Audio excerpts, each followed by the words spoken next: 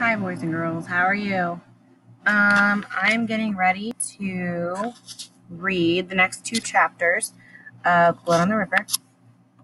I hope you guys are doing well and you are fine. It's kind of late tonight, but I wanted to get this out for you guys tomorrow and the next day so you could work on it. So we're going to be reading chapters 21 and 22. I'm going to put two out for you today. So I'm going to go ahead and get that started. All right, I hope you're ready for these two chapters. These are big ones. Chapter 21. If your king have sent me presents, I also am a king, and this is my land. 8 days I will stay to receive them. Your father, Captain Newport, is to come to me, not I to him, nor yet to your fort, neither will I bite at such bait. And that was Chief Powhatan. It is morning when I see Wahoosoanook, the great Powhatan, for the first time. He is wearing a necklace of a large piece of copper and many strings of beads. If copper and beads are the Powhatan gold and jewels, then he must truly be wealthy. Captain Smith delivers his message. Will the great chief come to Jamestown to receive his gifts from King James? I see immediately that Captain Smith was right. An emperor should not be invited to come to another town to receive gifts. Chief Powhatan's eyes flash with anger. Your king has sent me presents, he demands. I also am a king, and this is my land. He splays his arms and fingers to show this is all his land. I will wait here 8 days to receive the gifts. Captain Newport is to come to me, not I to him. Uh-oh. On the hike back to Jamestown, Captain Smith stomps his anger into the woodland path. They know nothing, he shouts. Those Virginia Company investors sit in their velvet chairs and they dream up what they want to accomplish here. They know nothing of the reality of what is here, and they're gonna get us killed. They are idiots. I keep my eyes on the ground, and the soldiers do the same. None of us want to say a word to Captain Smith when he's this angry. Who ever heard of making an emperor into a prince, he continues. Yet that is what they're trying to do. He kicks a fallen branch out of his way. No good will come of this. Mark my words. No good at all. Back in Jamestown, Captain Smith delivers Chief Powhatan's message. Captain Newport frowns, but he is still determined to obey the orders from the Virginia Company. Chief Powhatan must be crowned a prince under King James. Captain Newport says he will travel to Rokomoco to accomplish this task. Though the trip is only 12 miles across land, it is much longer by boat. Powhatan's gifts, an English bed, furniture, a copper pot, a wash basin, and a pitcher, a red cloak, shoes, and that troublesome crown are loaded onto a barge for the 100-mile trip down the James River. On the Powhatan River, depending on who you are talking to, into the Chesapeake Bay and up the Pamunkey River to Rokomoco. Captain Newport and his men return from the coronation a week later. Captain Smith does not even ask him how it all went. He's still fuming. The soldiers who were there tell us the story. Captain Powhatan was asked to kneel to receive his crown. He pretended to not understand. Captain Newport demonstrated the kneeling over and over again until he looked like a marionette on strings. A marionette is like one of those wooden puppets on strings. That's what a marionette is. And people began to snicker. Still, Chief Powhatan acted as if he did not understand, and he absolutely would not kneel. Captain Smith nods smugly when he hears. He understood perfectly, he says, and he refused to lower himself. Finally, Captain Newport ordered 2 soldiers to push down hard on Chief Powhatan's shoulders. This made the chief take one quick tripping step, and in that moment, they placed the crown on his head. Then they shot off a round of musket fire to celebrate. Chief Powhatan was now officially a subject of King James I of England. Don't know how well that's going to go. He is happy with his new position, Captain Newport says. He gave me his mantle as a gift in return.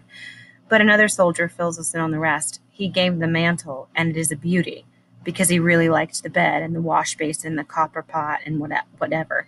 But do you know what else he gave Captain Newport? A pair of worn-out, sweaty, smelly old moccasins. I'll bet he spit in them, too. That's what he thinks of that crown. Let me tell you, Chief Powhatan is a proud emperor.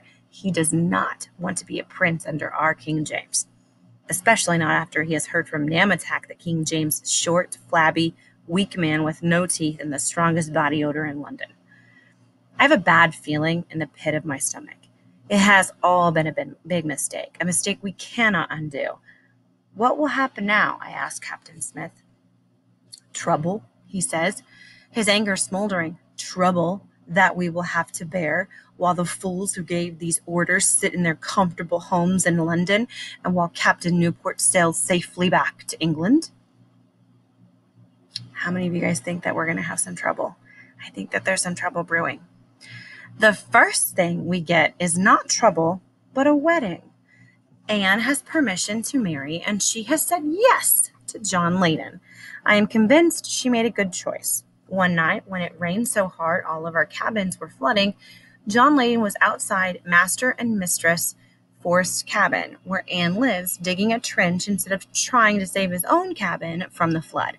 I believe he will be a good husband to her. We gather in the chapel, Anne in her burgundy Sunday petticoat and yellow bodice, and John in his just-washed shirt with a blue doublet. Reverend Hunt performs the service, and we have a very good meal afterward, with several chickens sacrificed for the celebration. The trees surround us with their fall leaves and blazes of red and orange and yellow, as if they too are celebrating the first English wedding in the New World.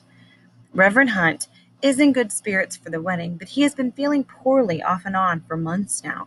It is as if the summer sickness never left him. He has headaches and fevers that sometimes send him to his bed. A few days after the wedding, Reverend Hunt takes to his bed again. Richard takes good care of him, but I also check on him often to see if he needs water or food or other comfort. I wonder if there's some food or herb or medicine that I can bring him that will heal him this time, the way the eggs and meat and wine healed him before. One day when I check on him, he asks me for some water. His hands shake as he takes the goblet from me. He drinks, then looks me in the eye. Samuel, you will not always be a servant, he says. You will be something far greater than that. I'm surprised by this sudden announcement. I shake my head. I am an orphan, the son of dead peasants. Of course I will always be a servant. What else could I be, I wonder. You must learn from what you see around you, he says. Learn from Captain Smith, President Smith. Do you know why he is well liked as president, while President Wingfield and President Ratcliffe were not? I know the answer because I've already thought about it. It's because Captain Smith cares about all of us, I say. The other leaders cared only for their own comfort and their own gain, and for the gain of a few of their friends. Reverend Hunt nods. Good. You are already learning. This is important for you to remember, because I will not always be here to remind you. He lies back down and closes his eyes. But if I will not always be a servant, what will I be? I ask. Could I become a soldier? Even an officer like a Captain Smith?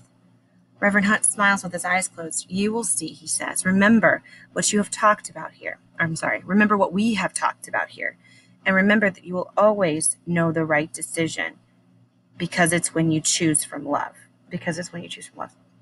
He looks as if he has talked enough. I take a rag and wring it out in a bowl of cool water and lay it on his forehead. He's pale and he seems so weak. It is the worst I've ever seen him. My chest feels heavy with sadness. Reverend Hunt was the first person I opened my heart to after it was closed up tight when my mom died. I can't stand to see life slipping away from him like this.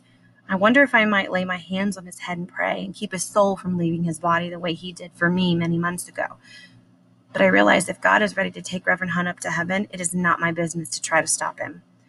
Would you like some supper? I asked Reverend Hunt quietly.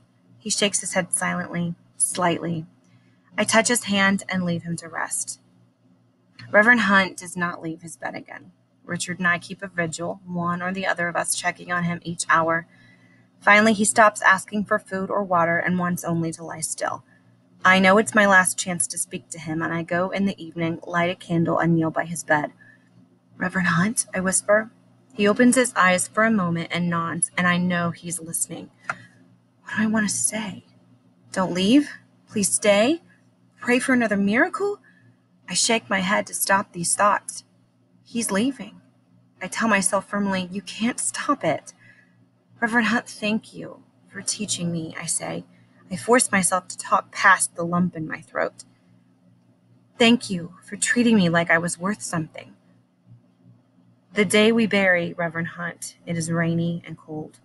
My feet sink into the mud at the gravesite.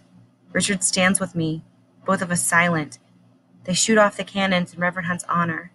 A great man has gone to his reward in heaven. Wow. Did you guys see that one coming? I don't know if I saw that one coming. And now I'm a little concerned as to how is Samuel going to react to this? Because this was someone that he certainly did care about, and now Reverend Hunt is gone. So is Samuel going to be able to cope with this? I guess is what I'm asking. Is he going to be able to cope with this the best way he can? I hope. I hope he can. I hope this is working. I really hope this is working. I remember doing this, and I don't know if it is or not. Probably should stop and check. All right, so I'm going to stop chapter 1, and I'm going to go ahead and get it loaded up, and then I will read chapter 22 to you. I want you guys to kind of think about this chapter, and then what you can do is you can go to your Blood on the River questions. This question right here is ready for you. You can type on it if you would like to. You don't have to worry about 22 yet until you read it. So don't submit until you actually read 22. But I will get 22 up in just a couple minutes. So here's chapter 21. I will see you in a minute.